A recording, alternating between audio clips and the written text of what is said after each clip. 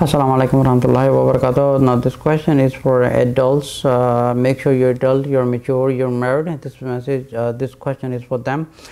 Is it allowed for a husband to exercise his private part for a good erection to please his wife? Yes,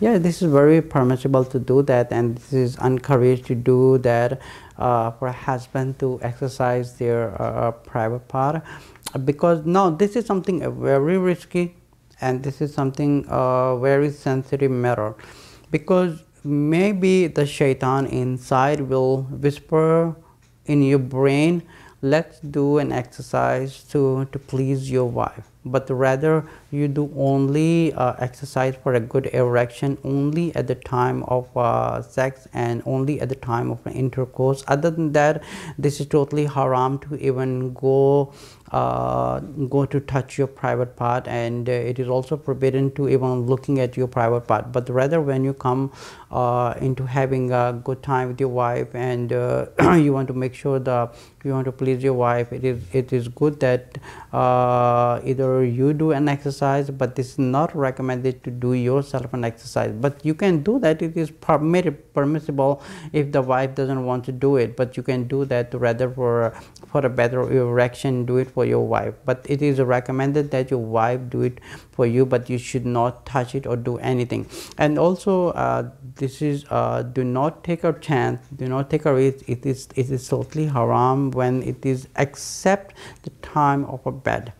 Except the time of a bed. If the shaitan will whisper in your heart like you're going to be having a good time with your wife and you need some exercise, don't even listen to your nafs.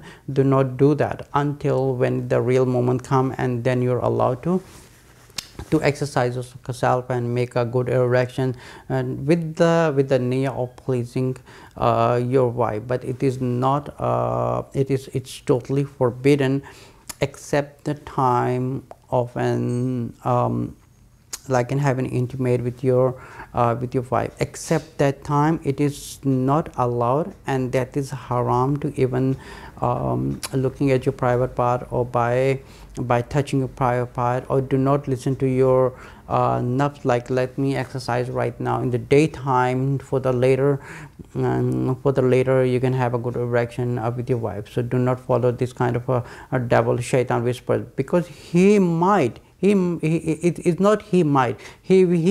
that he can fool you by starting something which could take you somewhere else. So it's rather, because there's a beautiful ayah in the Holy Quran in Surah Isra verse number 32, La taqrabu zina.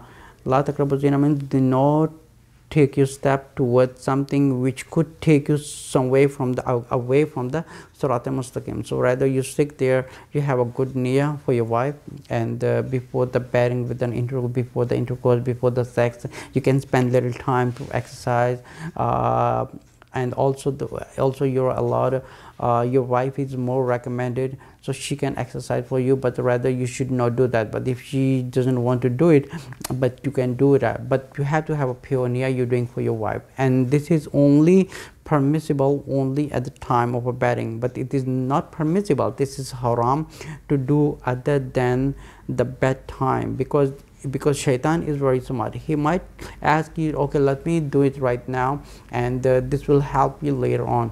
So do not even listen to the devil whispers. So stick there and just wait for the right time to do that. And this is definitely allowed to do an exercise, and it is also recommended those who have an erection problem. It is also recommended them just to, because the part of the intimate relation, one of the important factor in building a good relationship between the husband and wife, that's to have a good sexual relation between them.